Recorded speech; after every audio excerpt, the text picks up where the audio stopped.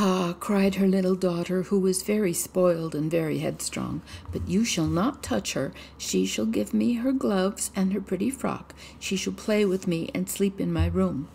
The little robber maiden was as tall as Gerda, but stronger and broad-shouldered.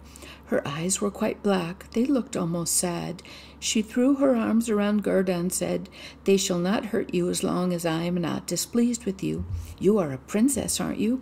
"No," said little Gerda, and she then told all that had happened to her and how much she loved her little Kay.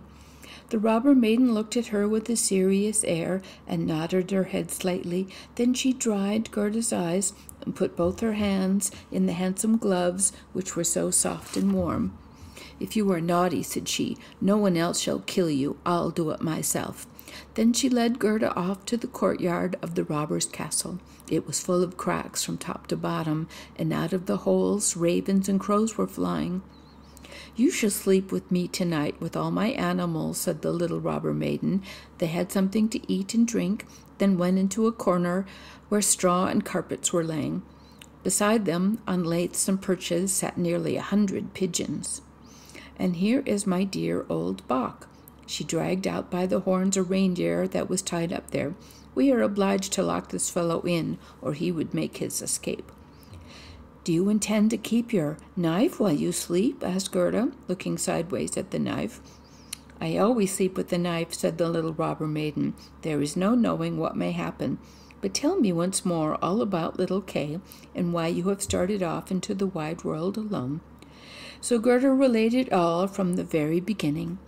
Then the little robber maiden wound her arm around Gerda's neck, held the knife in the other hand, and began to snore so loudly that everyone could hear her. Then the wood pigeons said, "Coo, coo, we have seen little Kay. A white bird carried his sledge. He sat by the side of the Snow Queen. They floated low down over the trees as we lay in our nest. Coo, coo." "Where did the Snow Queen go?" cried Gerda. "Do you know anything about it?" "She is no doubt gone to Finland, where there is always snow and ice. Ask the reindeer who is tied up here." "Aye, ice and snow indeed. There it is glorious and beautiful," said the reindeer. "You can run and jump about as you like on those big glittering plains. The Snow Queen has her summer tent there, but her fixed home is high up towards the North Pole on the island called Spitzbergen." "Oh, Kay, poor little Kay," sighed Gerda.